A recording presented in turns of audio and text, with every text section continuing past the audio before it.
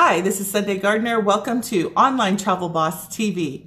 Today we're going to go over how to create a profitable Facebook group without killing yourself in the process. So before we get started, let me introduce myself. My name is Sunday Gardner, your online travel boss. I come to you every week talking all things launching, operating, and the mindset of a successful travel business owner. So I'm excited to be here. Today, what we're going to be diving into is the hot topic of Facebook groups. Now, before we jump into the do's and the don'ts and what you should and should not do, let's see from the people who have joined us, a couple of things that I'd like you to use your fingers on to let me know where you are in the audience today. So today, what I want to know is do you have a Facebook group, but you don't have any engagement? If you want a group, but you have no idea how to get started, if you'd like to have a Facebook group, you've heard that they're the cat's meow, but you have no idea how to actually get it started. I've had groups, Facebook groups, for as long as I can remember. And at one point in my, leading of a group, it took me more time than a full-time job to manage the group. The whole idea here is that everybody is hearing about, how amazing Facebook groups are. And if you're a travel business owner, you may be wondering, how can I leverage the power that everybody is telling me about Facebook groups? And so that's what we're going to talk about today. But before we dive into the topic, let's talk about why even a Facebook group as a travel business owner, right? Why should I even care? Why should I waste my time on yet another part of the platform that I don't understand and don't understand if it even isn't going to bring me value? So let's talk about that. Now, as I mentioned, I've been a facilitator, moderator, owner of a Facebook group for my businesses for now going on 5 years. So I've had a variety of different Facebook groups. Right now, I have two main Facebook groups. I have this group, the Travel Boss group, and then I also have the Inner Circle, which is where I show up for my clients who are students of our program. So currently I manage two Facebook groups, but I have managed Facebook groups similar to the one that we have now, the Travel Boss group. I've managed it for salon owners. I've managed a Facebook group in the past for all type of entrepreneurs who are interested in learning about Facebook ads.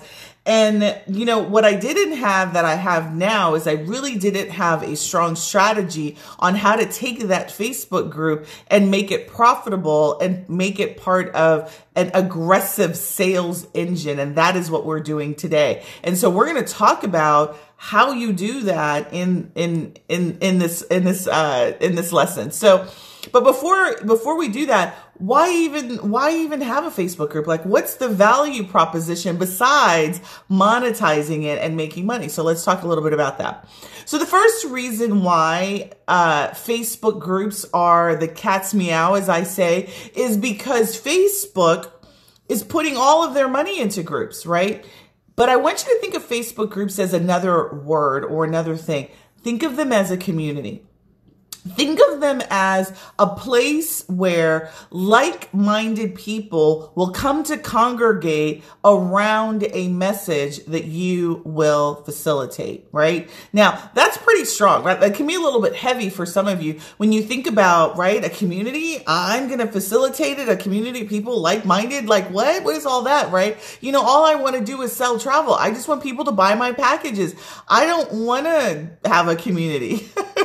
But the reality is if you have a community, what a community does for you is it positions you as an authority figure, right? It positions you for you to show up in your community of people, right, as an authority for the topic that we're going to do. So now people are throwing Facebook groups left and right, Maybe you joined, and became a travel business owner because someone invited you to a Facebook group and told you about the opportunity, right? That's certainly a way to do a Facebook group. I've seen Facebook groups for people who sell the $5 jewelry, right? And they're selling their jewelry in there. That's a way to do Facebook groups. But how can you as a travel business owner create a community, right? Of people that are like-minded, where you will facilitate and show up as an authority figure. How do you do that, right? So we're going to talk about that. But why is that even important? Why do you want to do that, right? Because people buy from people that they what? Know, like, and trust, right? So if you create a community where people can know you, get to know you, like you, and start to trust you, don't you think it'd be easier for them to spend $5,000, $10,000 on your group packages or your fit or whatever it is that you're selling in your travel business? Don't you think it would be a lot easier to sell if you were selling to people that already knew you, right? Do you think it would be easier to sell to people that already knew you, knew how amazing you were as a travel business owner, and they already liked you? Would it be easier? Right? They came and they listened to you because they knew that you had valuable information that would give them what they needed, and buying from you was easy. Right? That's what a group does for you. It creates an environment for which to buy from you is natural because you're showing up as the person that they would buy from, right? So we're going to talk about how to put all that together, but really the first reason why having a Facebook group is so important is because people choose to opt into it, right? It's not something that's forced on them. People choose to opt into a group, right? So they've made a conscious choice to be a part of the thing that you set up, right? So they're willing, right? You're not sliding in their inbox because they're unwilling. They don't know you. They don't, it's not a forced interaction, right? People opt into groups. That means they want to be in the group that you've created, and we're going to create a group that they're going to want to join, right? So we'll talk about that in just a little bit. So, right, the number one reason to have a group is because it's a choice that people make. So if you create the right kind of group, then that means people are going to choose you as opposed to being a victim of you, rather, so to speak. Number two reason why you want to have a group is because it makes people feel like they're a part of something bigger than themselves. People like to belong. At the end of the day, 2021, highly technical world, we're removed from everyone, which even further reinforces the fact that people want to belong to something, right? So groups allow people to connect on some common ground, and you're going to create that common ground. We'll talk about that in a minute, right? So that's the number two reason why groups are so powerful, right? It gives people the sense of belonging and connection that they want, right? And then the number three reason why groups are like the cat's meow for your travel business is because you get to control the narrative, right? You get to control the messaging and the what that people will consume inside of your group, right? So when you join someone else's group and you try to, pick out clients out of there, you're under their rules. But when you own your own group and you market and grow your own group, right? You get to control the narrative. You get to control who says what gets said, the messaging that you want, the people that you want to work with, the people that are in your group, you get to control it, right? So I'm not a control freak, so to speak, but when it comes to who I work with, I am. Right? I want to control who I work with. I want to control who's in my sphere, right? I want to control the type of person that is my ideal client, right? So I get to do that when I'm in a group, right? When I control the group and I facilitate the group. So with every bit of work, there's also some reward, right? You get to control who you work with, who you let in, the messaging that is in the group, right? Have you ever been in a group? And I've been in many groups, right? I'm like a groupie, right? So I've been in a lot of groups. And so, I've been in a group and where all you see in the group is people just posting, right? And nobody's interacting, nobody's talking. It's just a bunch of posts of, random stuff, right? Nobody likes that kind of group. That's not really an interactive group. That's not a community, right? But I love the groups where people are talking, people are communicating, they're giving thoughts, they're responding, right? There's interaction, there's activity. Those are the kind of groups that I enjoy being a part of, right? Don't you? Don't you enjoy being part of groups where you feel like you have a voice, but there's something that's important or things that you're interested that are being talked about? right? And that's the kind of group that you want. So it's important that you create a group for your travel business, right? That's going to be of value to the people that you want to join, right? So what I find a lot of people do are the things that we're going to talk about now, are some of the mistakes that people make when they get ready to create a group. The first mistake that people make when they create a group is they don't have a strategy around it. They simply create a group and there's really no thought process around it. They create the group, they name the group, maybe they have a description, they have some rules, and they start inviting their family and friends. Right? So they haven't thought about who they want in the group. They haven't thought about what the group's purpose is, why even have the group, right? And they just start inviting people and they start asking other people to invite people, right? And that's not selective, right? The groups that I have are selective, right? I don't just have random people in here. Who's in this group?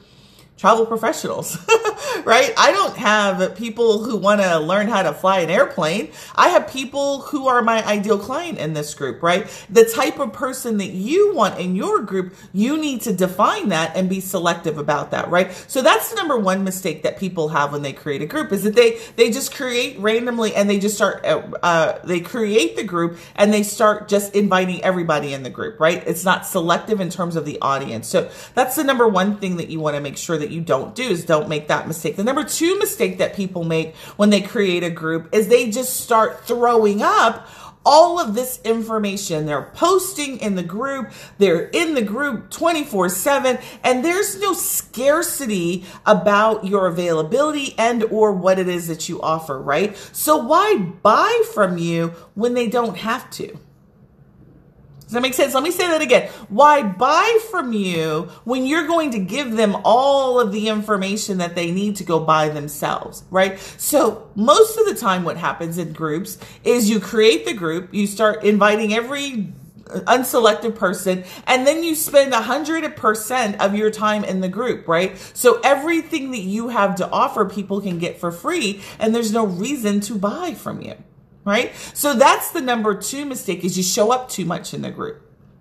And then the number three mistake is that oftentimes people don't even sell anything. They don't even offer anything, right? So you're this business owner, you know, or you haphazardly offer, or maybe you're offering too much, right? So it could be that you have too many offers too frequently, right? That's one problem. The other problem is that you don't even have an offer and that you don't ever sell anything in the group, right? So you really aren't monetizing it. So it's either, you know, it's one extreme or the other, but there's not like a happy medium that you've created. So those three big mistakes are things that we're going to talk about avoiding. All right. So are you guys ready for the steps in terms of creating a profitable? So we've talked about now, you know, what it takes, why groups are important. We talked about the three mistakes that you should avoid when creating your group or running your group. Let's talk about what my strategy is that I teach my clients in terms of how to run a profitable group. So step number one is identify your niche, right? That's something that I say in everything that it comes to this travel business, right? Is make sure that you identify what your specialty is. So even when you create your group, that group needs to be around some specialty, not random, not just general travel. Again, I don't want you guys being jack of all trades, trying to sell travel to every person who's got a passport. That's not what we're doing here. We want to be very specific about what it is that we're servicing and who we're servicing, right? So niche, specialize, and then identification of your audience. So that's step number one, right? So somebody write in the notes, right? Step number one is identify your niche. Who will you be servicing in this group? Who is it that you want in this group? What is the common theme about the people that will join your group, right? Is it, my favorite example is wedding specialist, a wedding destination specialist, right? So if you specialize in weddings, right, who do you want in your group? Right? You don't want your neighbor, unless of course your neighbor is engaged and about to get married in 6 months, right? That's who you'd want in your group. You want people who are engaged. You want people who are about to get married, and preferably people who are about to get married who want to do it in an untraditional way, right?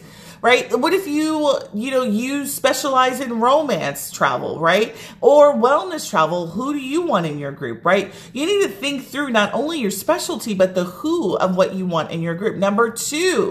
Step number two is build a group around it. So now that we know what it is that we're specializing in, who we want to service, let's build a group around it. So let's, using that same theme, we're going to do a wedding destination specialist, right? What kind of group should you build? Well, a wedding destination group, of course, right? So if I know my specialty is weddings and I want to specialize in wedding groups, I want to be able to create a group around wedding destinations, right? Now, you say to yourself, but there's a million wedding destination groups, right? But they're all doing them wrong. So let's talk about how we do it right. How do you create a niche specific group and do it correctly, right? The first thing is that you specialize. You make sure that you specialize. You have a niche. You identify your audience, and then you have a creative name around your group that is going to connect to that audience, right? So if you do weddings, right, it should be something that makes the audience know that it's for them. That's number one, right? So you want to build a group around that. And then the number 3 thing that you want to do is you want to attract your ideal client, right? And that's easier said than done, right? So what did I say? The mistake number 2 is that, or even number 1 is that you create a group and then you just start inviting people because you're excited about getting the numbers up. You want 1,000 people, 10,000 people in your group, but who needs a group full of people that are not their ideal audience? That's just noise. We don't want a noisy group. We want an effective group that is going to be who we want in it. So again, carrying the same theme through. I specialize in wedding destinations, right? I want women, men, couples who are about to get married between 6 and 18 months, right? And preferably, I want couples who don't want to get married in their local area, but in an untraditional type of way, right? I want to do that. So how do I attract them? How do I find, first of all, these engaged couples, right? How do I find them? How do I know that they're 6 months out, 12 months out, 18 months out? How do I microscopically identify these people, right? Is it possible to do that in Facebook? Well, hell yeah, it is. And it's called Facebook ads, right? So yes, you can microscopically find your ideal client in Facebook, because they're on Facebook. And not only are they on Facebook, Facebook gives you the power to be able to find them. That is the beauty of Facebook. So, I talk to a lot of, prospective, existing travel business owners, or, people who are wannabe travel owners or thinking about launching. And one of the questions that I always ask people who are in the business and have been in the business for a while is, how do they get their clients? And, a lot of people will tell me social media. And I'm like, okay, well, what do you do in social media? And they'll tell me, oh, well, I'm posting on social media, or I've done Facebook ads. And everybody, I'm just going to burst your bubble. If the only thing that you've ever done when it comes to Facebook ads is hit the blue button that says boost, you are really not using Facebook ads. What you're using is a feature of Facebook advertising, but you're not really advertising using Facebook's ads manager and the engine that they have for you to select audience, right? So if it hasn't worked for you, I'm going to bust your bubble even further. Facebook ads boosting is not intended for selling. It's intended to get likes. That's exactly what that particular feature is intended to do. It's intended to get engagement, likes, reactions from the people that see the post. That's all. That's it. There's about 15 types of ads that you can run on Facebook, right? And it can be a bit overwhelming if you've never done it, right? So that's what I teach people. I teach people how to take this big, powerful engine and utilize it to find their ideal client, right? And then the strategy that we're talking about is specifically find your ideal client so that they can come into your group. And then what do you get to do with them? You get to build a relationship with them, right? You get to show up as the authority figure around your niche and your specialty and give them what they want, right? That's power. Like, it excites me every single time I talk to a prospective client, right? Some new travel business owner that's got this amazing vision about their business. And they say to me, yes, I want to do fill in the blank with my business. And I want this type of customer. And I'm like, we can find them. Not only can we find them, I think your vision is great, right? So when you work with me, that's one of the questions not only am I going to ask, but my client support team is going to ask you is, do you have a vision, right? So I'm going to stop just for a second and ask you, like, who out there has a good vision for their travel business? And I'm not talking about the vision where, you know, I want to make some more money. That's not a vision. That's a job, right? I want to make money too, but that's not really a vision, right? Tell me in the comments, who's got a great vision for their travel business? And if you feel like sharing, share it. If not, that's okay, right? Because those people who have a strong vision, and when I mean vision is that you know exactly how you want to show up in your travel business. You know the kind of services you want to provide, and you know the kind of people that you want to work with. If you have a strong vision, type of one. And if you don't, that's okay, because you can develop it. But I want to tell you, it's so much easier in your business if your vision is strong. Right? And I want to work with you if your vision is strong, right? Because if you already know that and you know what you want to do, I teach you how to do it, right? Does that make sense, right? It's hard for me as a coach to teach you, you know, to inspire you, right? Or to give you vision, right? Or desire, right? I don't want to do that as a coach. What I want to do is I want to give you inspiration and a path to deliver the vision that you've set for yourself. Does that make sense? Because there's a big difference. So I ask everybody, you know, coming into our program if they have a vision, and is it clear? And it's okay if it's not clear, because I can help you with that clarity. But again, your desire to be of value to your clients is something you got to bring to the table, right? So those people who have strong visions, I stop there just a minute just to let you know, because once you have a strong vision and you know who you want to work with, what I'm trying to calculate in my head is, can we find them in Facebook? There's a 2 some X number billion people on the platform every single month across the world, right? Your ideal client is on Facebook. Period. End of story. You know, they may be on other platforms, but hell or high water, they're on Facebook 99% of the time, right? And not only that, there's all this power that Zuckerberg has given us at our fingertips that allows us to harvest that power and find the people that we want to do, right? That's still, you know, after 10 years doing this, I'm still like excited by it, right? Because I can find whoever I'm looking for. And as long as I've got the right offer for them and I put that offer in front of them, it's a numbers game after that. So if I can get in front of my ideal client and I can pitch my offer to them, right, in a non-salesy kind of way, I'm going to get them into my stratosphere, right? Or into my web, so to speak, right? And that's what you want to do too. And your group allows you to do that, right? Because the ad is non-invasive that we write to get your people into the group, right? Okay, so that's number 3, I think we are, right? So now, one of the mistakes I told you that people make is they create a group and then they start throwing up in the group, right? Blah, blah, blah, right? Do this, I got this, I got that, I got that, right? They're showing up 5 days a week. They're doing lives every day, right? They don't sleep. They don't do anything. They breathe and live this group, right? So they're showing up so much that they don't have time to work. They don't have time to do anything. And it's freaking exhausting, because I used to be that person. I used to be the person that, like, I mean,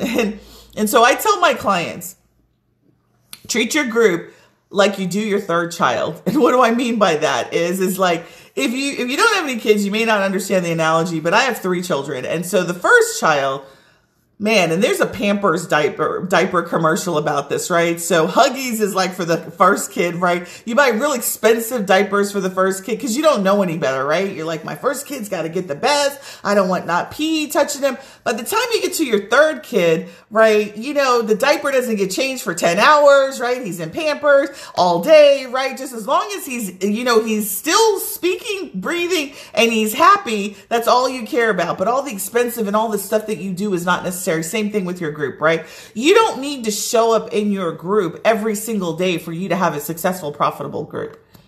Let me say that again. You do not need to show up every single day for you to have a successful, profitable group. Right? You do not need to write in your group 3 or 4 pieces of content every single day for your group to be successful. That's not necessary, right? You don't need to show up live 2, 3, 4, 5 times a week for your group to be profitable. Right? Does that shock any of you? Are you guys surprised by that? Right? Most people are surprised, right? So the number 4 thing that's important is not the fact that you show up every single day, but that you're strategic about your show up, right? I'm going to say that one more time. Number 4 is about strategic content in your group and I wrote this, right? I put strategic content and that you show up and you add value. Notice I didn't say that you show up every day and add value. I just said that you show up and add value. And so if you do that as little as 1 time a week, that can be good. If you do it 1 time every other week, whatever you decide, just be consistent about it. Make sure that there's consistency and that your community understands that's what the cadence is. You get to control it, right? So you get to control the narrative, right? Again, I want you to say you get to control the narrative. So if that's 1 time a month, you're going to show up live, 1 time whatever that's going to be, train the audience and your community to expect it. All right. So, somebody says in comments that, it's overkill when you show up all the time. Right. But again, we've got this sense of, we need to show what, and let me just tell you, because I've created many groups, and the idea of creating the group is, well, it's like your baby, right? So your first baby, you want to pour into it and you want to give, you want to give it love. And then, the biggest thing that was just so, exciting for me when I first did my first groups was I loved interacting with clients, or prospective clients, because they weren't even paying clients at that point, so I just loved interacting. I loved talking to them in Messenger. I loved talking to them in post. I loved the responses from people, right? And don't get me wrong, we're all humans at the end of the day, right? So we, when you do a post and you get likes on your post and people are responding, it does feel good, right? But sometimes what happens is we get hung up in that emotional feeling that we get from the likes and the responses, and we're not strategic about the content, nor are we showing up in a consistent way. And we really are more focused on building the relationships than building a business. Right? I've been guilty of it, right? I was so enamored by making sure that all my graphics were color coordinated and they had a theme. I remember being on Instagram and spending, I remember days and hours trying to get the theme, the Instagram theme color coded. And my brain is not artistic, right? So I would drive my graphic artist crazy. I was like, no, but the flower needs to be on this post and it needs to be here, right? Because if you're an Instagrammer, you got that 9 pattern post and then I was trying to reuse them on Facebook. I mean, it was a god-awful mess. We spent more time trying to coordinate my Instagram post to Facebook post than we did making money, right? And that's what happens oftentimes when you're running a group, is that you spend more time on trying to get everything to look pretty and make you feel good and get more likes and more of this and more of that, and you forget really what the value proposition is. Show up in the damn group, provide some nuggets and some value to your group, and sell. Period. That's what the group value is, right? Now, if you want to have a feel-good group, right, and you do something else on the side, that's great. But if you want to have a profitable travel business and you want to use a amazing engine, marketing and sales engine, your Facebook group will do that for you, right? But be strategic about the content that you deliver in the group. Do not overkill it when you show up in the group, and add value, right? Make sure you understand and you're connecting to the audience that you're there to service, right? It's just another vehicle for you to provide service and value to your clients, prospective clients, so they can get a taste of what it's going to be like to work with you, right? All right. So that's number 4. Number 5, and then I'm going to skedaddle out of here, is don't forget to sell. So what did I say the number 3 mistake is that you show up in the group, right? You're throwing up in the group. Maybe you're throwing up packages, or maybe you're not, and you don't even sell. I know people who have groups, hundreds of thousand people in their groups, and they don't run one promotion. that will not be you. That will absolutely not be you. Now, don't get me wrong. Do I believe that there are groups that you can have that the value of the group is not to monetize it? Yes. But why? Let me burst the social media bubble. I'm not on social media for friends. I'm on social media for business, right? It is an amazing way for me to connect with strangers quickly, right? Show my value, provide value to a community of people, and do it like that, right? People can see me. They can decide if they like my voice or not. I was just talking to my team this morning, and I said, you know, if people who watch my videos, they can determine right away if they like me or not, right? Because they can determine if my voice irritates them or it doesn't, right? Right? So you can connect with people so much quicker on social media. So, I threw out social media for personal, I don't know, maybe 6 years ago. I'm on social media for business. Right now, I'm not trying to tell you how to live your life. So you live your life however you want to, but I'm going to tell you, I'm not on social media for my friends. I'm on social media. I mean, sort of like I'm on social media a little bit for my family because my husband is from Jamaica and his whole family is in Jamaica. So I post pictures for them, very little, right? But I make him do that on his page, right? My page is for business, right? My presence on social media is another way for my prospective and my existing clients to connect with me, right? So if you can let go of the personal connection side and all that comes with it, right? And utilize social media for the powerful engine that it is in terms of creating social connections to people and building relationships with people that you potentially want to work with and do work with, it becomes a powerful tool. It becomes a powerful marketing tool. Somebody says I sound like Wendy Williams. I don't know if that's good or bad, but how you doing?